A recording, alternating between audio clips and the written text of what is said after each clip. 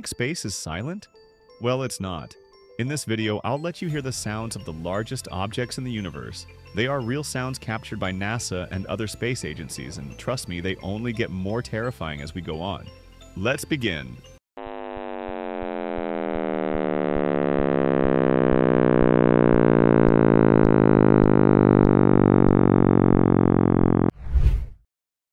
Our journey starts at the very beginning of time, almost 14 billion years ago.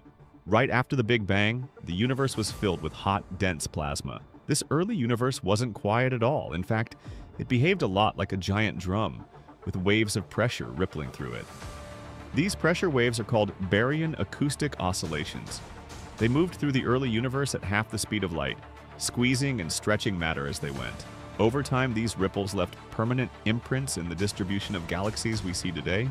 Of course, we can't directly hear those ancient waves, but scientists can translate their patterns into sound. When sped up billions of times, they become a slow, deep pulsing, like the heartbeat of the cosmos itself. What you're hearing now is a recreated version of the universe's first song, still written into the very structure of space. It's the opening note in the soundtrack of everything that has ever existed.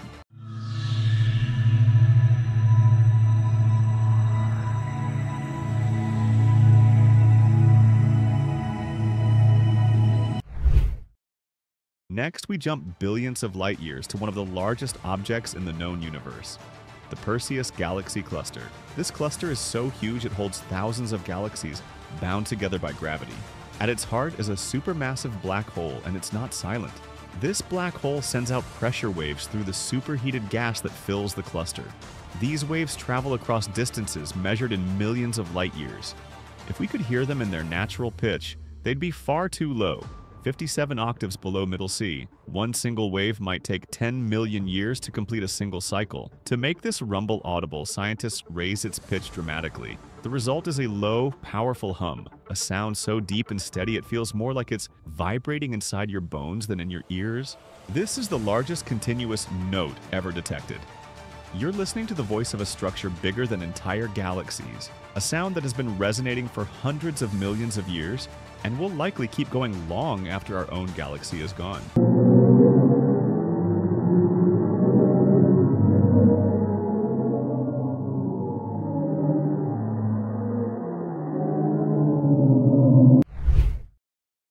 From Perseus, we head to the Virgo cluster, home to another cosmic heavyweight, the galaxy Messier 87, or M87. This is the galaxy whose black hole was the first ever photographed, and it too is producing sound. M87's black hole also generates massive pressure waves in surrounding gas, but they're tuned even lower than Perseus in some cases, slipping into the deepest frequencies possible. These sounds are so low that even if we stood right next to the gas clouds, our ears wouldn't detect them. They're below the range of human hearing. Like with Perseus, scientists shift the pitch up so we can hear it. The sound is smoother and softer than Perseus, almost like a slow, rumbling breath from a sleeping giant. It's the quietest giant you'll ever hear, yet the energy behind it could tear entire solar systems apart.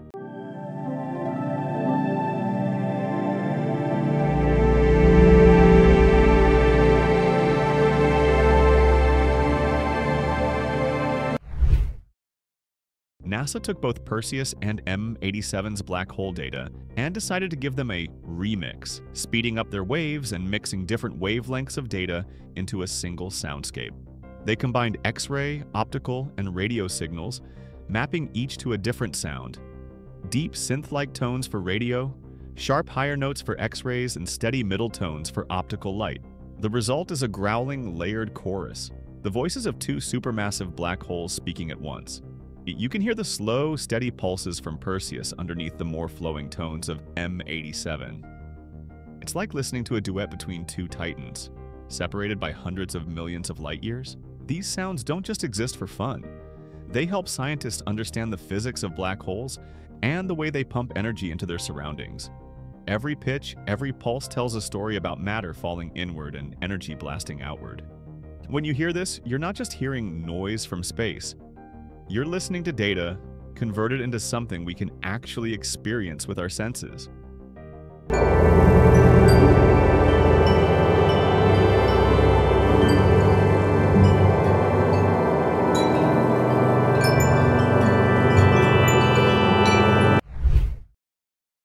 Leaving the realm of galaxy clusters, we head closer to home, to the Andromeda Galaxy, the nearest spiral galaxy to the Milky Way. Even though it's 2.5 million light-years away, it's heading toward us and will eventually merge with our galaxy. Andromeda doesn't produce sound we can hear in space, but scientists have taken detailed images of it, captured in infrared, visible light, and X-rays, and turned them into music. This process is called sonification. In Andromeda's sonification, bright stars produce louder notes while their color decides the pitch. X-rays become high, sharp tones. Visible light forms mid-range notes, and infrared turns into deep, resonant hums.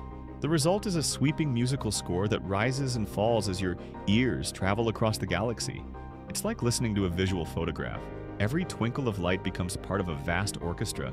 The science behind it is real, but the feeling it gives is more like art. It's a reminder that galaxies aren't just objects. They're dynamic, living systems with their own unique voices.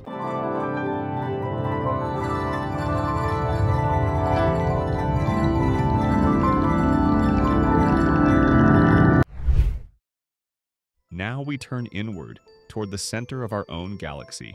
The Milky Way's core is a crowded, chaotic place, full of massive stars, dense clouds of gas, and our very own supermassive black hole, Sagittarius, a star. NASA combined data from 3 telescopes, Chandra X-ray, Hubble Optical, and Spitzer Infrared, to create both an image and a soundscape of this region. They scan across the image from left to right, turning brightness into volume and position into pitch. Bright stars become high, sparkling notes. Clouds of gas hum in the lower range.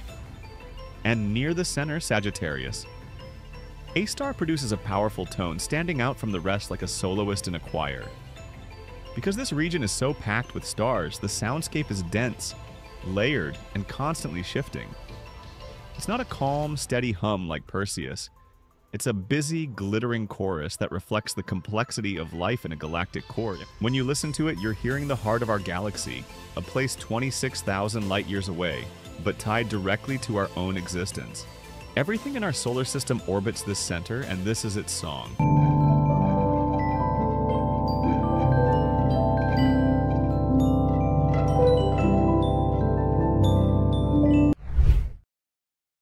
From the galaxy's bustling core, we travel to a much smaller but incredibly intense object, the Vela pulsar. This is the collapsed core of a massive star that exploded in a supernova thousands of years ago. What makes pulsars special is their rotation. The Vela pulsar spins about 11 times every second, shooting beams of radiation from its poles like a lighthouse in space. In its sonification, scientists use a radar sweep approach, scanning outwards from the pulsar. Bright features in X-rays create louder tones, while their distance from the center changes the pitch. The pulsar itself appears as a fast, regular beat, a kind of ticking that never misses a beat. The sound is both mechanical and natural, a cosmic clock keeping perfect time for thousands of years. The Vela pulsar may be tiny compared to galaxies or clusters, but its precision and strength give it a presence far larger than its size suggests.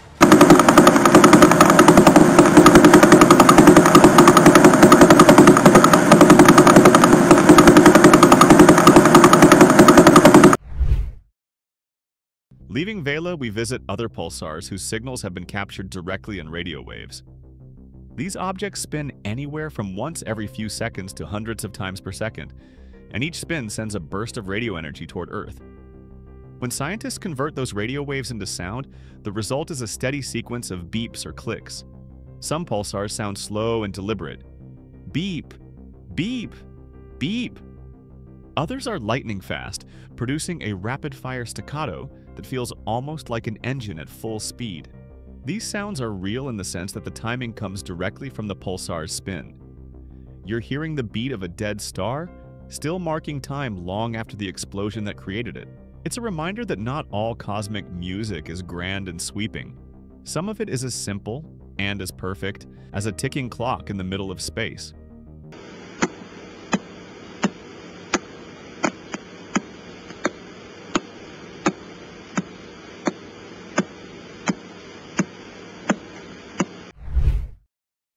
The Crab Nebula is the remains of a star that exploded in 1054 AD an event recorded by astronomers in China almost 1,000 years ago. At its center sits a pulsar spinning 30 times a second. In the nebula's sonification, the pulsar's location is marked by a bright, bell-like tone. Surrounding gas clouds become flowing notes that sweep up and down in pitch. The combination is strangely peaceful, even though it represents the aftermath of a massive stellar death. Every chime from the pulsar is the sound of a neutron star, still spinning relentlessly, centuries after its parent star was destroyed. The rest of the nebula plays like the soft echo of that long-ago explosion.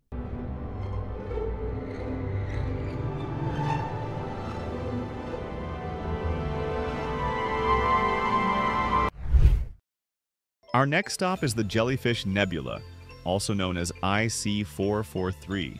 This object is another supernova remnant, but much larger and more diffuse than the Crab Nebula. Scientists have mapped its X-ray, optical, and radio emissions into different musical ranges.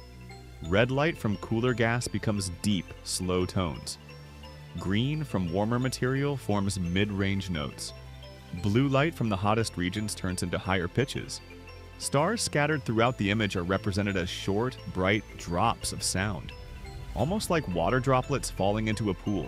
As the sonification sweeps across the nebula, these drops punctuate the flow, creating a layered, moving melody. The Jellyfish Nebula gets its name from its wispy, tentacle-like filaments of gas, and in sound form you can almost imagine those tendrils swaying. It's a softer, more graceful part of our journey, but it's still the remains of a star that once died in a violent blast. This is the universe showing that beauty and destruction often go hand in hand.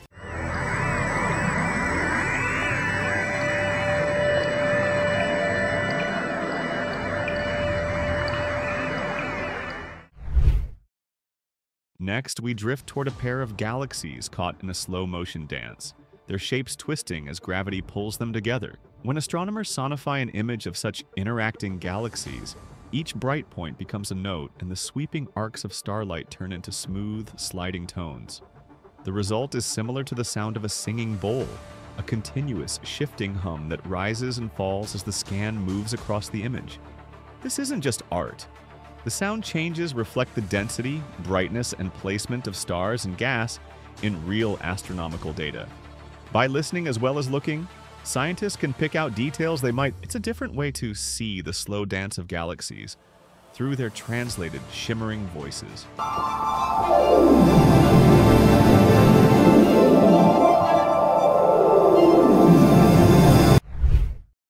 Our last stop takes us to two of the most famous sights in space. Stephan's quintet is a group of 5 galaxies, 4 of which are locked in a gravitational interaction. The Sombrero Galaxy, by contrast, is a single, elegant spiral with a bright core and a wide dust ring.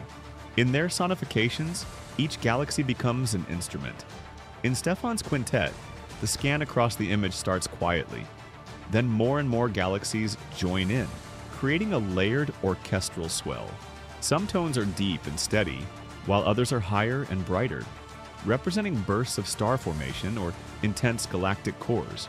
The Sombrero Galaxy's sonification is simpler but striking, a single clean melodic line that follows the galaxy's bright halo, with occasional deeper notes for its dust lane. Together they form a fitting finale, the quiet majesty of a lone galaxy, paired with the complex harmonies of a galactic crowd.